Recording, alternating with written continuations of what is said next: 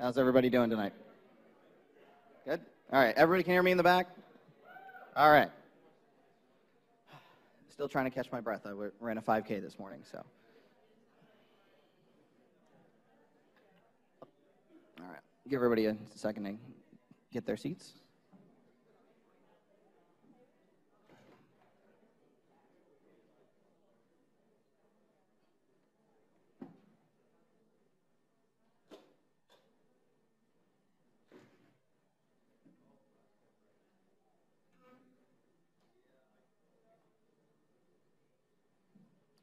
All righty. Before we get started, just a little bit about me. My name is Adam Soucie. I'm a WordPress developer sometimes now, because I'm now the CEO of Dinosaur Iceberg, which is an Orlando-based agency. But I'm also the Chief Marketing Officer and a fill-in bartender at my family's restaurant called Grandaddy's. And that's a lot of what I'm going to be talking about today. So, one thing we all love about client relations, because this job would be great if it wasn't for the customers. At the end of the day, though, it is all about them. Because the customer is always right. It's the most cliche thing in the world, and if you talk to Randall from Clerks, he's going to say the customer is always a colorful word. But at the end of the day, especially in this business, the site is their baby, not yours, and especially developers have a hard time getting over that because it's my code. I created it. I gave birth to it, but it belongs to someone else. And you have to remember that when push comes to shove, you may make a recommendation, and you use the term "it is my professional recommendation," but at the end of the day, it's their choice. They may want to use Comic Sans. You know it's a bad idea. It's worse than papyrus. But it's still, if they insist on it for whatever reason, it's at the end of the day, they're right. Even when they're wrong, they're right. Now, sometimes they want to make a change, but maybe it's out of scope, maybe it's something that you've already built this, and we're at the end of the project, and suddenly they're like, you know what? I know my color scheme was, primary colors. Now I've decided everything's neon because we've just changed our branding. Now you have to go back and redo like 10 hours worth of work to fix everything. You shouldn't just do that for free. Changes are okay, but they come with a cost. And even when it seems like it's in scope, if it's something that's going to take you a whole bunch of time, 10 hours, that's a day, that's over a day's worth of work. Or if you're like me, half a day's worth of work. So you want to make sure that you're getting your money's worth as well, because your time means something, and they should have to pay for that. Beyond that, you want to make sure that you're projecting a positive image and energy, kind of like I'm not doing right now because I'm so nervous. Your appearance really matters, not just the way you dress, but the way you present yourself when you're talking to a client. This is a huge thing that I learned when I worked at Disney. Everyone jokes about, like, do they really write people up for not smiling enough? And the fact is, yes, they do. But there's a reason for it. When you're walking around Disney, and you may be having a bad time, but you keep seeing all these smiling, happy people that are working there, even though you know that their jobs suck, you start going, well, maybe today's not going so bad. Just because enthusiasm is contagious. Why do you think so many people start their presentations and their talks with, how's everybody doing today? And they're all jumpy and happy and excited. It gets everyone to feel better, and suddenly they're in a good mood. No matter what's just happened, suddenly they're feeling good, even if it's for 5 seconds. But that 5 seconds can make all the difference in how they perceive what you're about to say, especially when things go wrong. I caught the end of one of the talks before when I first got here, and they were talking about being in the wise mind, and I thought it's pretty much what I'm talking about here. Client emails you, everything is blown up. If you're just like, well, that sucks, they're not going to handle that well. That's going to make them freak out even more than they already are. But if you're like, nope, it's all good, everything's fine, we're going to take care of this, I'm right here with you, we're a team, everything's going to be fine, they're going to suddenly calm down, feel better. Keep trying to tell myself that right now. Calm down, feel better, everything's going to be fine. Every customer ever is going to ask you something that you've probably already asked them, and they said, no, I'm fine. Like, could I get some mayo for my sandwich? I've lost count of how many times I would ask someone when taking an order, is there anything else you'd like on your sandwich? No, I'm good. I drop the sandwich off. Oh, could I get a side of mayo? There have been times where I said, I recognize the customer for having asked it a previous visit. Would you like mayo on your sandwich? No, I'm fine. Drop the sandwich off. Could I get some mayo? They're always going to forget something they actually really need, like hosting. They're like, oh, yeah. It's why I always ask about hosting at the very beginning of a conversation with a client. And they'll be like, oh, yeah, I don't have that yet. Who do you recommend? I've got a couple of recommendations. I won't talk about them just in case of bias or anything like that. But you got to make sure that you think about the common questions and prepare your answers. Bringing this back into the restaurant context, think about you go to a McDonald's. They actually are really good with their suggestive selling techniques. Everyone knows about, would you like fries with that? That's the famous one. What you may not have noticed, and maybe it's because I go to McDonald's way too much, they've shifted a little bit, especially when it comes to you get an extra value meal. Instead of just asking like, oh, what size would you like? They ask you, would you like a Coke? Instead of just saying, what would you like to drink? Would you like a Coke? Because McDonald's has a marketing relationship with Coca-Cola. So they're going to push the primary product. That's part of their job. But also, they know most people are probably going to order a Coke, even to the point where the last time I was there, the guy didn't even bother to ask me what I wanted to drink. He just gave me a Coke. That's taken it a little bit too far. You never just want to set somebody up like, oh, I like this hosting company, so I'm going to go ahead and set it. I've set up your account. Everything's good. What do you mean it's $45 a month? Oh, you mean that wasn't in your budget? Yeah, don't go that far, but have a couple recommendations. So if you know, like, it's a perfect the dichotomy of the two hosting companies. WP Engine starts at $30 a month. If your client's entire budget for the project is $1,000, you're not going to recommend WP Engine. There's nothing against WP Engine. It's just, you know, they're probably not going to be able to afford it. So you're going to want to make sure you have a backup option. Even if WP Engine is your go-to source, because they're a great company, you want to make sure that you have a backup. No matter, even if it's something that, you know, that's only like $3 or $4 a month, have that available to you. And always remember that you could still afford a doctor if you bought a PC. I'm pretty sure Bill Gates said that. And please tell me somebody gets that reference. Epic rap battles. Okay, I figured David would, but okay. So more than anything, this is the hardest lesson my family's restaurant has actually learned, because we're in a very small town. Your market determines your success. Our restaurant has actually, especially the last few months, has really struggled because the town itself is going through some struggles. The people that live in the town have been hit harder by the economy than, even though like most of the economy is improving, things are not so great in this small town. And even though we're right outside Orlando, and Orlando's actually doing pretty well, this small town called Harmony is actually filled with people that they bought their houses really cheap because of the economic downturn, and now that property taxes have gone up and they're starting to get a little bit buried, they don't go out to eat nearly as much as they did even a year ago. Well, that's not good when you're the one of 2 restaurants in town, and you rely on those people. So if people can't afford to go out, they're not going to. They're not going to intentionally overspend. There are a lot of potential clients. Not all of them can afford your prices, which is why you have to think about, we could have a whole seminar on properly pricing a project, but at the end of the day, you can only charge what people will actually pay you. So you could decide, I'm charging $10,000 minimum. Great. You're going to go out of business if nobody in your market can actually afford that.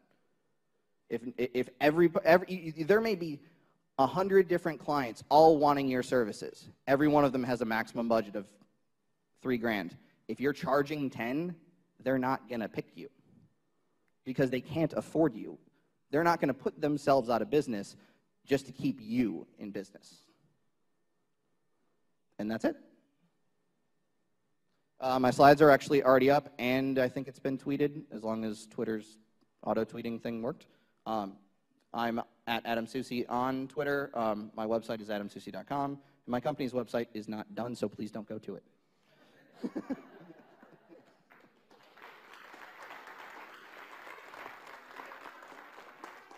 I think we might have time for questions. So I went faster than expected. Anybody? No? Yeah.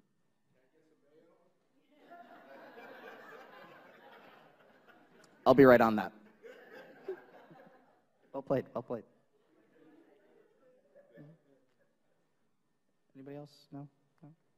All right, keep it quick. Oh, there we go. Yes.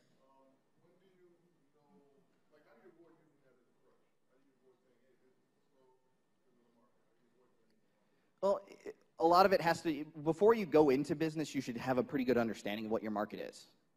When you're coming up with your initial pricing, that's not, so it also works in the positive way, because if you notice that basically every time you send out a contract or a proposal, they're signing without asking any questions and without complaining that, oh, this seems like it's a little too much, you're not charging enough.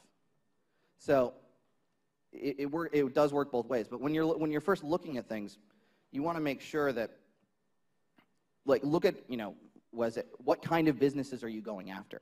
If you're going after startups, they're going to have limited budgets. But if you're going after enterprise clients, they usually have a budget for things. The one exception, and it's a weird, maybe it's a weird Orlando thing. I don't know about the rest of Florida. There's a huge hospital chain down here called Florida Hospital. They seem like they're a really big corporation. And in one sense they are, because they do make a lot of money. But the way they run their business is very different than most people realize, in that each individual hospital, especially on the marketing side, has its own little budget. And in that sense, they're run very much like small businesses. So at my old agency, that before I went freelance and then founded this company, one of the things that we did was we did a lot of work on small hospital sites, usually internal stuff. And we're thinking, they're Florida Hospital. Of course they've got the budget for this. After we did a couple of them, because they were really happy, we were in the process of raising our rates. They were the first people to say, well, if you guys do this, we can't afford you anymore. So we thought they would be able to afford it, and they were honest. They said, if you guys change your prices, we're going to go somewhere else. So you have to just kind of be aware, listen, talk to your potential clients, talk to your current clients. If they're like, hey, it's been a year since we've redone your site. If we were to start the site today, pretend we never worked together, if we were going to start today, how much would you be willing to pay? That'll help give you a much better gauge of what your market's willing to do for you. Mm-hmm. Okay.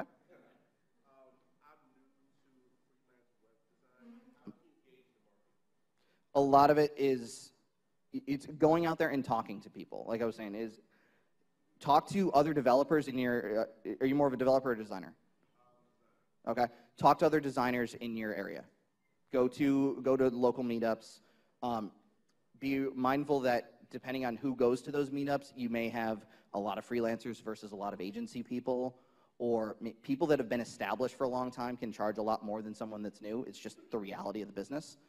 No, even if you're skilled, you may be infinitely more talented. And because I've seen brand new people that are infinitely more talented than people that have been doing this for 10, 15 years.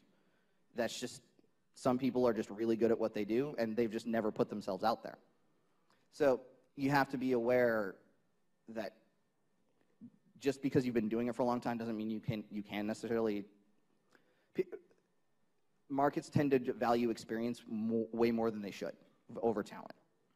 talent eventually wins out in the end, but at least when you're starting out, you kind of have to get your feet wet a little bit and build yourself up. That's Mark's talk about building your brand, how you don't own your reputation at the end of the day. That's part of it, because you're new, nobody knows you, you don't have a reputation. But this person's been doing it for 15 years. So make sure when you talk to people, you keep that in mind as well.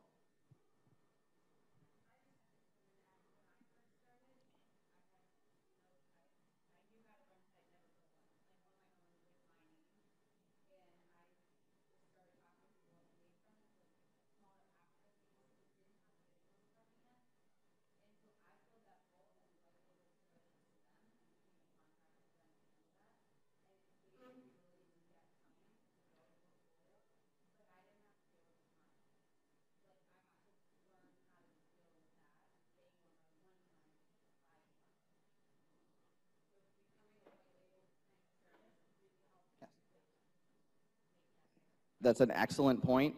She's just in case for the recording, what she's talking about is to get started. A great way to do it is to become basically a white label service for an agency where you're never actually directly interacting with the clients. You yourself, you're only managing one client, but they're doing the managing for 5, 10, 15 clients.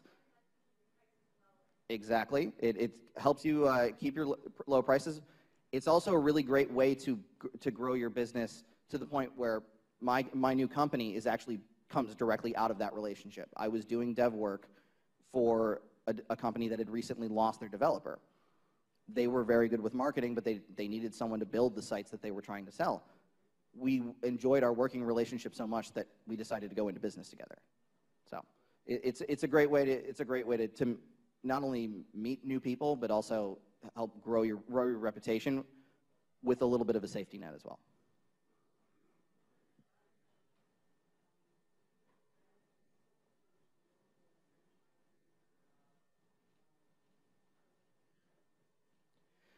That's a great question. The question was, is it better to approach local franchisees or the parent company? Especially if you're a freelancer, you're going to want to go with the local franchisors, but also be aware that they may not have the final say. We actually, as we were putting together our company, we had a chance for a really big project that if we started as 4 people, everyone as a partner in the agency, we would have immediately had to hire at least 1 person, if not 2, if we got this contract. The problem was we were a tiny upstart company competing literally against Wix.com. So when even though we had a great in with the person we were talking to, at the end of the day, their corporate structure felt much more comfortable dealing with an established company with a huge name, regardless of their quality.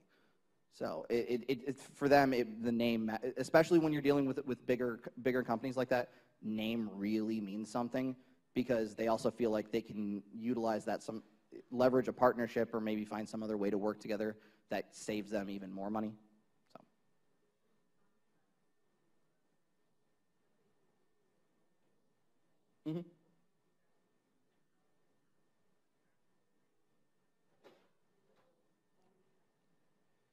It depends. I'm not a lawyer, so I can't really speak definitively on this, but it probably depends on the franchisee and what they're allowed to do, because they may execute a contract with you, and then you find out after you bill them and they disappear, and you know, it's obviously the worst case scenario, but they disappear and they don't pay you, and you go after them, and like you try to go after the corporate, like, let's say you're dealing with a McDonald's franchise. You're going after corporate McDonald's, and McDonald's is like, we didn't authorize them to do this. They never had the right to get into this contract, so there's nothing we can do for you. So you have to be very careful when it comes to that. Make sure that, and really this is the case for any contract relationship you get into, is make sure that the person that's putting their name on the contract is allowed to. Because if they're not, someone can overrule you, and suddenly you're dealing with a whole different set of legal problems, and you're still out money. So, yes.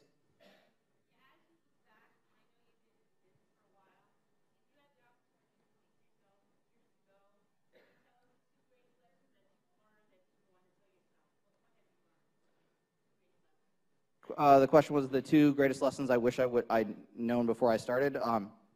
The first one is make sure that you have a lot of money saved up.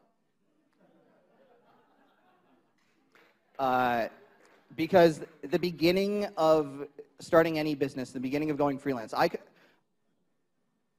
I took a huge risk when I did go freelance because I knew I had some stuff lined up, but if I hadn't, I would have been in big trouble because I'm not the best person at putting myself out there and just trying to sell.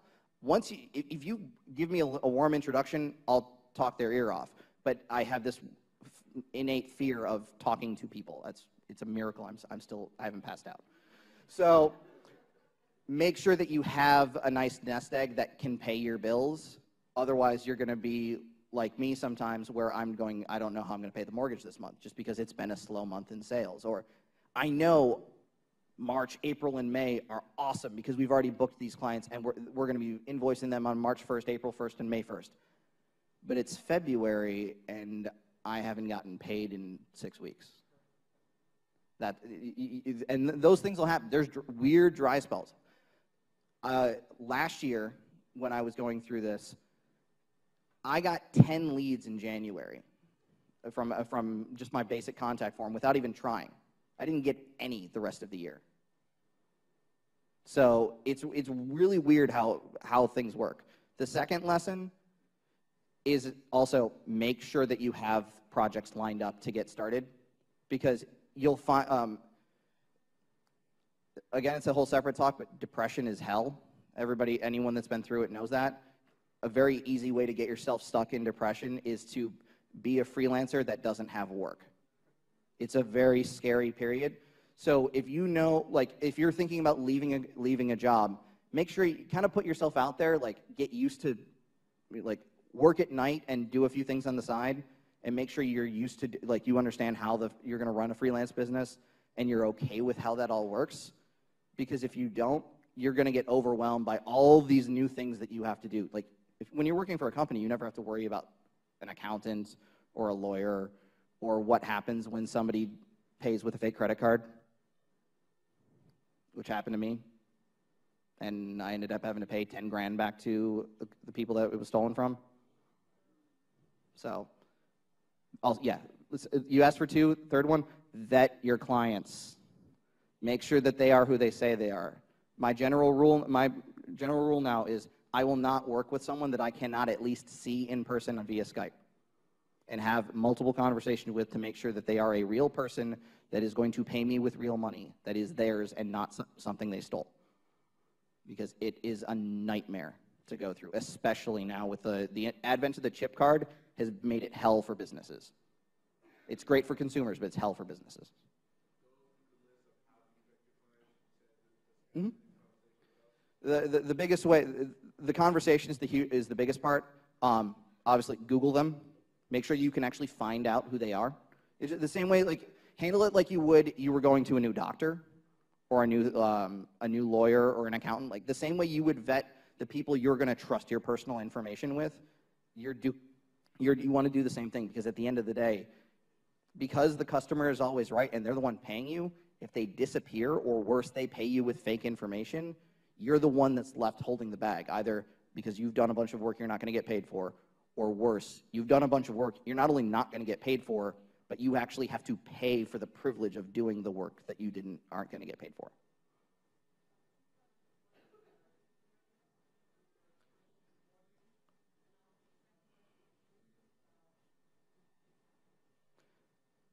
They're kind of different questions, but first one was, do I do credit checks? I probably should, but they can be expensive and they're complicated, and we don't deal with I don't deal with the level of client that I'm really that worried about it. But maybe after that hard lesson, I probably should be. The second question was, do I use PayPal? I have had one client that requested it. It was a little bit awkward because I didn't want to do it because it just made dealing with QuickBooks kind of a pain in the butt at first. But once I learned how to integrate it with QuickBooks, it's like any other thing. So it doesn't really bother me.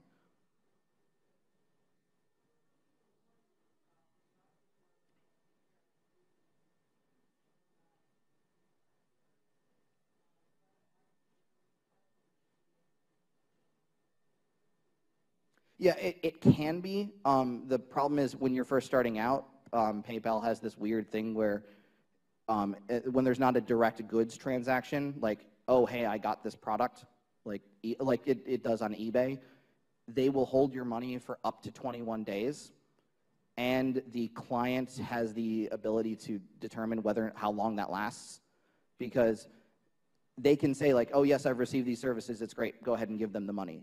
But they can also, I think, turn around and say, no, this was a huge problem, don't give them my money. And PayPal tends to always back the client, not the business, in part because of all the horrible things that happened in the early days of eBay where people got scammed.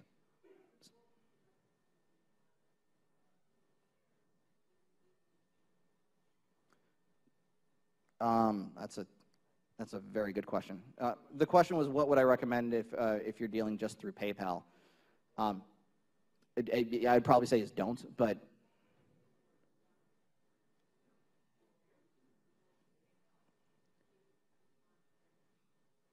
sign contracts is the most important part. Yeah, but my general rule with everything that I do, whenever I deal with clients, is I try to do everything through email once I've met them. Even phone conversations, I send a recap email, like within minutes usually, and say, like, here's all the things that we talked about. Did I miss anything? And I basically put them in a position where they have to confirm that, yes, everything that you said is correct. Because it's a written document of these are all the things that these are the things that we discussed. So that way, the more documentation you have in general when something goes wrong, the better it is for you. But even so, some like PayPal, like sometimes the deck is just stacked against you, and they're going to defend the client no matter what. I think it's American Express. When somebody disputes a charge, they automatically side with the client. Don't care about the business at all. It's why a lot of companies, even restaurants, don't take American Express, because they know people. Like I have a friend that runs a restaurant. He refuses to take American Express for that exact reason, because too many people have called and gone back on charges, even though he has the signed receipt. Because in a restaurant, all you need is a signed receipt that says, yes, this person ordered all of these things, they signed for it, they paid for it. But for whatever reason, American Express doesn't care. So, good? Right.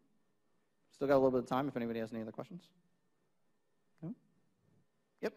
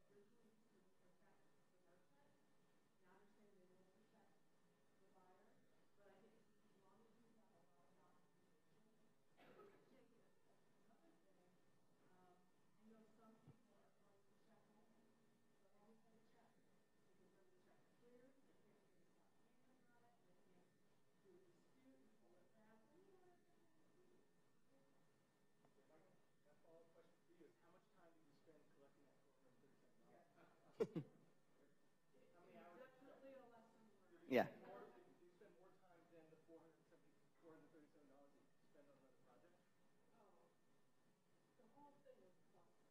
Yeah.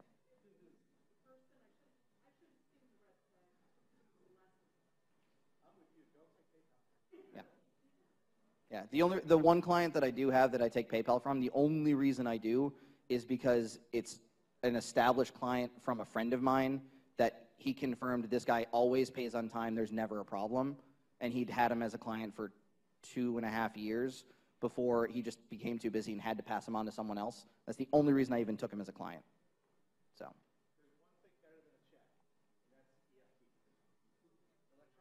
Yes.